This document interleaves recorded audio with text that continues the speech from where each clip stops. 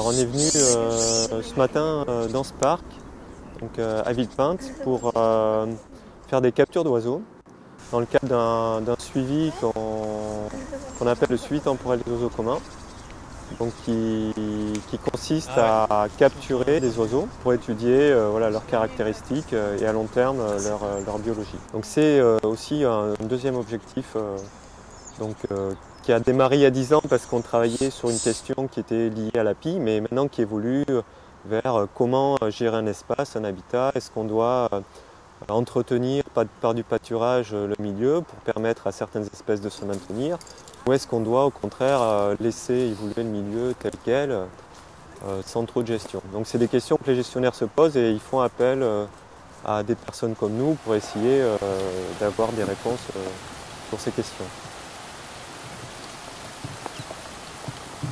C'est des filets qu'on utilise effectivement de façon routinière et qui blessent en général pas du tout les oiseaux.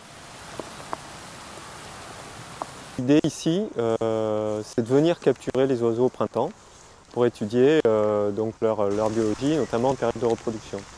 Donc c'est important de revenir parce que voilà, on va découvrir des nouveaux individus, des nouvelles espèces. Et on va étudier donc un peu le rythme de la reproduction. Ah, excusez-moi.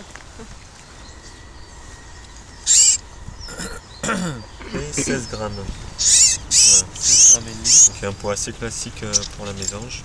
Alors l'intérêt de ces captures, donc, ils sont assez multiples. Le but premier, c'était vraiment de participer à un programme national de suivi des oiseaux communs qui se déroule depuis 1989 en France. Donc il y a à peu près, on va dire 150-200 stations comme celle-ci en France. Et donc la somme de ces données va nous permettre d'avoir une idée sur l'évolution des populations et surtout de permettre d'identifier les mécanismes à l'origine de cette évolution.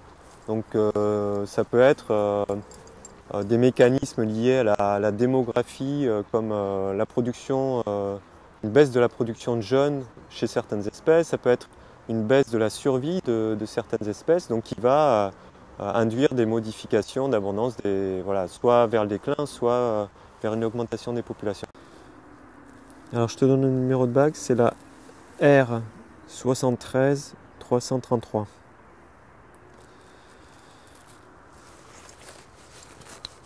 Donc les plus petites bagues qui existent.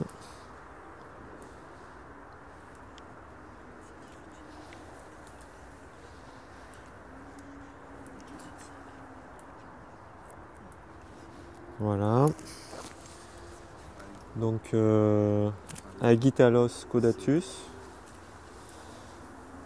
une mésange un peu particulière avec une longue queue.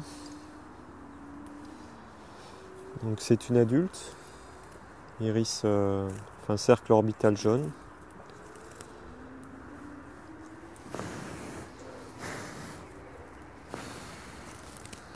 Bon, sexe indéterminé, il n'y a pas de critères vraiment distinctifs là.